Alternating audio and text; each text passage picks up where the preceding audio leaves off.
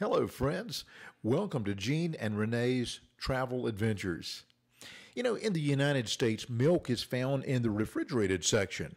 In Mexico, you can find some milk in the refrigerated section, but the majority of the milk is found at room temperature on shelves within the grocery store. Why is this? And in case you're wondering, this is real cow's milk I'm talking about. It's not watered down milk, nor is it powdered milk. This is real moo cow's milk. The difference comes in the pasteurization process. Evidently, there are 4 different ways that you can pasteurize milk. First way is a low temperature method. Now that process takes the longest amount of time. The milk is boiled at a low heat to get all the bacteria that is present gone. It's pasteurized at about 145 degrees or 63 degrees Celsius. That pasteurization process takes about a half of an hour. Second method is using a high temperature to kill the bacteria. That temperature is about 161 degrees Fahrenheit or 72 degrees Celsius. Using the higher temperature, it takes less time. It takes about 15 seconds. The third method is called ultra-pasteurization. Now, that's what they do in the United States and in Canada.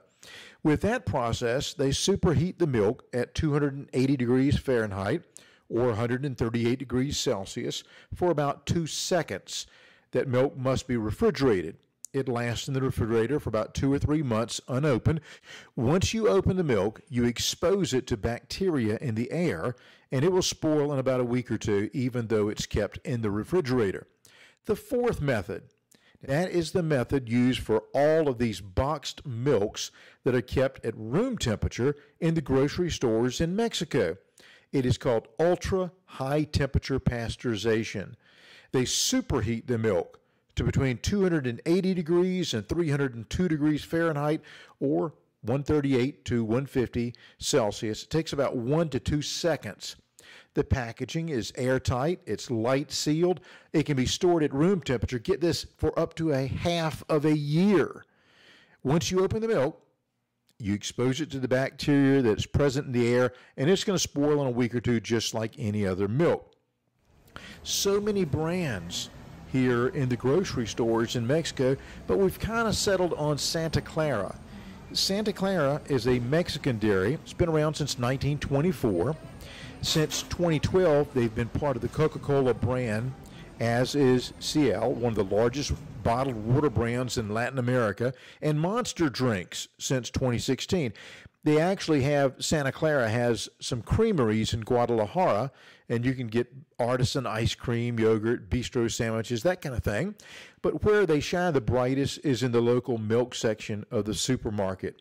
Now, where we're from in the U.S., we're used to our brand of milk coming in categories of skim milk, 1% milk, 2% milk, or whole milk. With Santa Clara, your choices are lactose-free milk, light lactose-free milk, whole milk, light milk, low-fat milk, plus varieties of drinkable ice cream milk and varieties of drinkable yogurt. Of course, you can always head over to the refrigerated section and get your cold milk, but I suggest trying the different varieties of boxed milk. In Mexico, there are many, many choices, and it's affordable. Most of the 1-liter boxes will cost you about 21 to 28 pesos. In the USA, that's $1.06 to $1.41. If you're in Canada, that's $1.36 to $1.82 Canadian dollars. So grab some Oreos or chocolate chip cookies, a glass of cold milk, and enjoy the day. Thank you for subscribing, for watching, for hitting the like button, and for sharing our videos. We so appreciate you. Dios te bendiga, amigos.